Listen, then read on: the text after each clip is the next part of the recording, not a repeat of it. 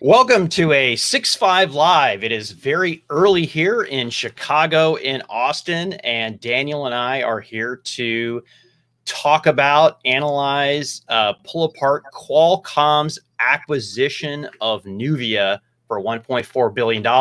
Daniel, how are you, my friend? Morning. Love this. Late last year, we were waking up early, one tie after another. It was Xilinx, and then it was Inphi with Marvell, and semiconductor industry consolidation continues. Exciting news. And by the way, you were early on this one, Pat, talking to me about NUVIA long before I even knew what a NUVIA was. So this is a big day for the company.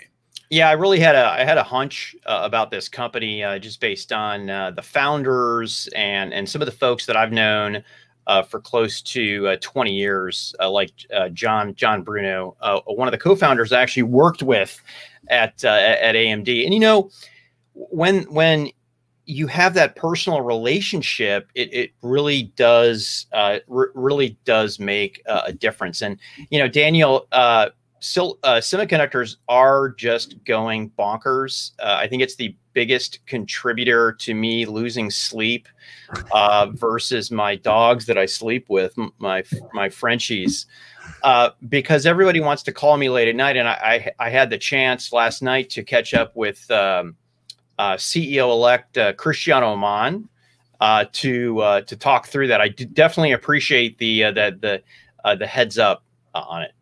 Yeah, it was good to get a look a little bit early, and of course we can never share that, but sometimes, you know, we know what we know, and you know, when I saw this drop, immediately, Pat, I said, Qualcomm's taking control of its future. I said, this is a very interesting move.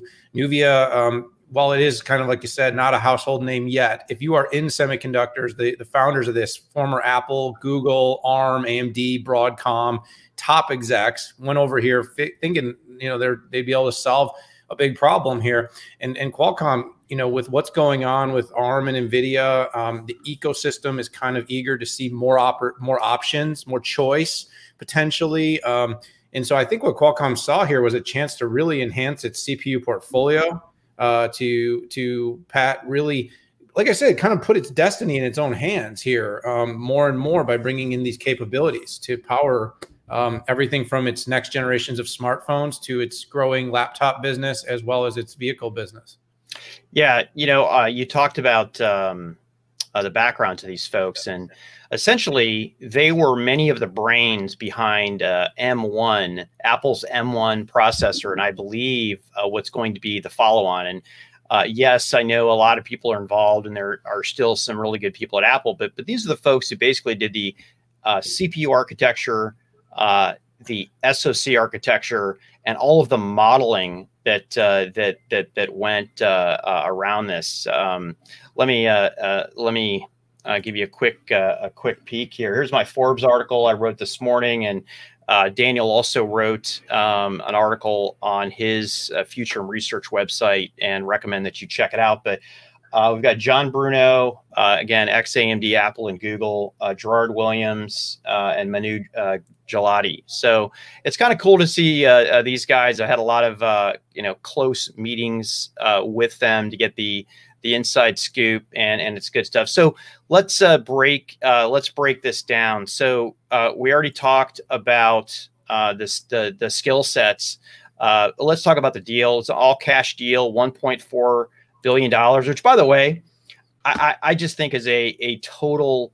I just think is a total steal. Okay. They had just entered round B, $240 million. So they hadn't burned through that cash.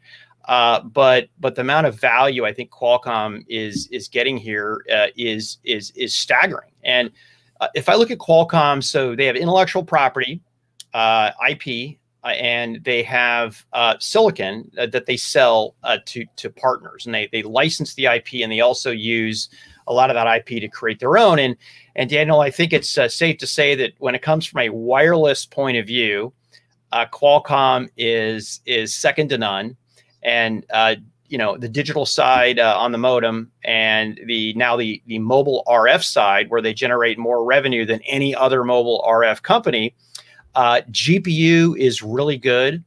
Their DSP is really good, and I believe that their NPU is really, really good. And the thing that just, you know, always stuck out was the CPU, because they licensed that design from ARM, which, by the way, a lot of folks have made a lot of money doing that. But I think with Qualcomm expanding in new markets like automotive and edge infrastructure, and getting into the PC market, it was very evident to me for a very long time that Qualcomm had to make a change. They either had to create their own, buy their own, or ARM license something that would compete head to head with Apple. So to me, I look at their IP portfolio. It's hard for me to find a weakness at this point. Yeah, this gives a whole new world of capabilities. It really sets the company up well, especially as we see consolidation continue to happen. I think no matter what happens in the coming year with some of the big deals that are pending, companies want to make sure they're protected, that they can continue to develop and innovate on products without having some sort of shift in the ecosystem really slow down or create issues. And Qualcomm knows the licensing space all too well.